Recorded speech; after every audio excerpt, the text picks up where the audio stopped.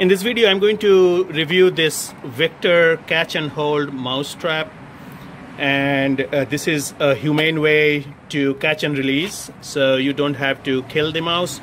I have some mice problem in my yard, and it's getting into my boat, which is not a good thing. So I'm going to try this. I have already killed a few with the mouse trap, but then I'm going to try if I can catch and release them. So this one has, you can see that there is a little hole in here where the mice will enter, and I usually put it against the wall so that it's in the path of the mouse in this case. So I face it, this one, towards the wall, and I probably will have to adjust where they are going to come in through.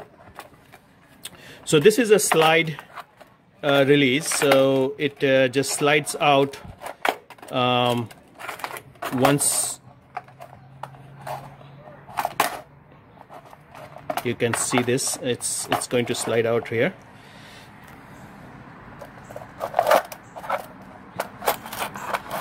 And within the trap itself, it's pretty nicely done.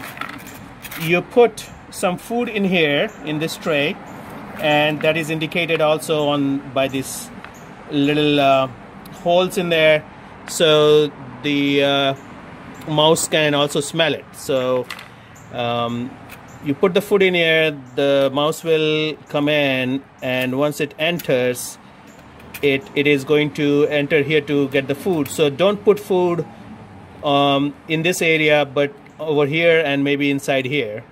And once it gets there, there is not an easy way to get out, because this is going to flip over and it gets trapped.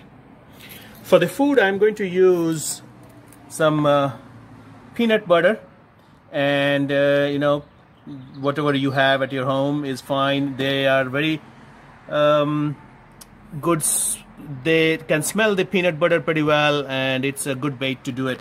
And also I put some peanut butter on graham crackers, so there are a few graham crackers. I'll feed it so that it's not hungry after it gets in there, so it will have enough food. So I will put a few more pieces in here, and you don't have to put graham crackers. You can just put a dab of peanut butter, that should be enough. They don't have a lot of capacity, but I'm just going to put it in here. And all I do is I close this trap and I slide it over, and then I place it in the location that I think they will be visiting in the middle of the night. Usually put it places where I think they will be visiting, mostly in the trash can areas.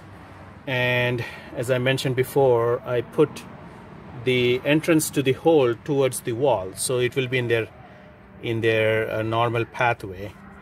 But if you turn it also, they probably can smell through this hole. So I'll leave it here, and I have to check it every day so that, you know, once I trap it, I should be able to release it quickly and not let it sit there for days. Here is one trapped in there, and we are here in a wooded area. We are going to release it.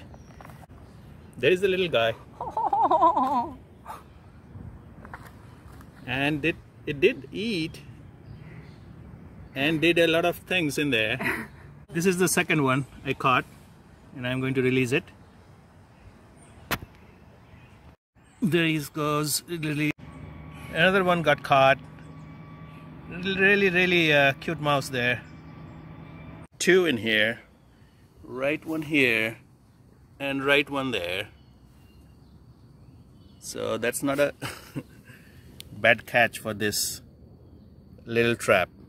Caught another mouse yesterday, and this has been quite a lot of traps for the mice. We had caught plenty, and sometimes multiple in this trap. So this works, and we are happy about this trap. It's not very easy to see it, but this works, and we are going to keep using it. So if you're looking to trap any mice, this is a good one. If you think this video was helpful, click on the like button, and also you can subscribe to my channel to see the other have a heart trap for the bigger critters. I have a video for it.